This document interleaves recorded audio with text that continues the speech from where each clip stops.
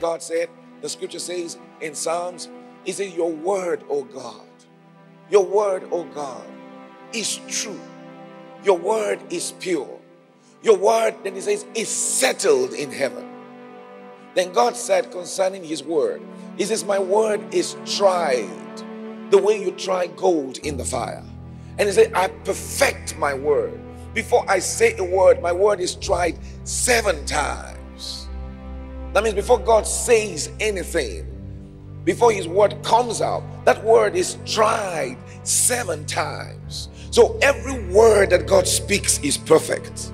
Now this perfect word became flesh. Oh, Sakabaye. Who is here with me? It says, and the word became flesh and made his dwelling among us. Whoa. This perfect word of God took upon itself flesh. The word became incarnate. The word of God became flesh. Then it says, and dwelled among us. Then look at this. And we beheld his doxa. Oh, you didn't get what I just said.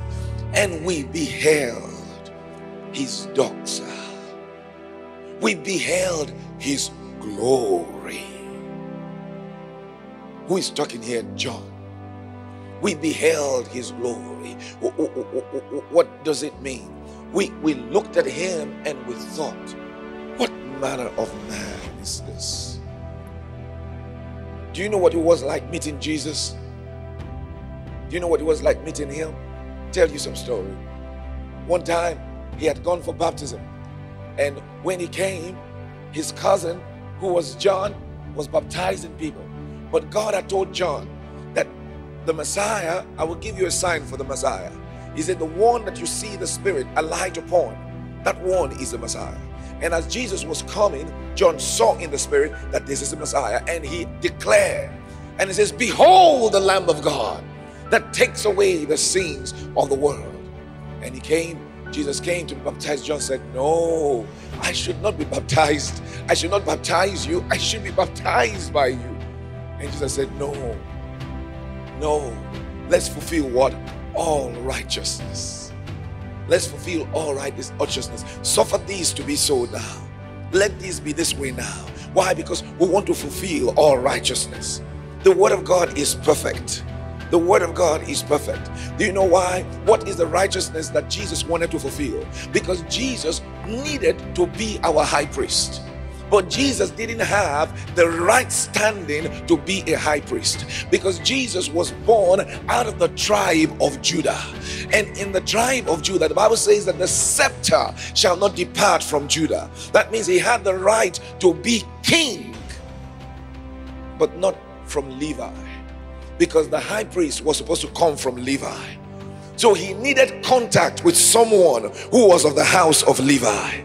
When John the Baptist, you can imagine, because John knew that this was God.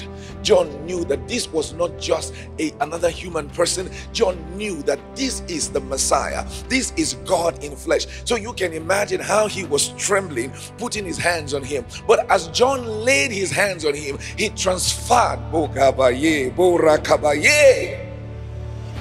He transferred that authority, that power, that right to be a priest. The Bible tells us that Jesus became a priest after the order of Melchizedek. After the order of Melchizedek, without origin, just like Melchizedek, not like the priesthood of Aaron, but his priesthood was different. Jesus came out of that water. The Holy Spirit alighted on him just the way a dove will alight, and he was filled with the Spirit. That day, John the Baptist lost some disciples. Did you hear what I just said? Because men that had been following John the Baptist, like Peter, James, John, that had been in his church, when they saw Jesus, they said, this is where we need to move. And they said, John, we have moved.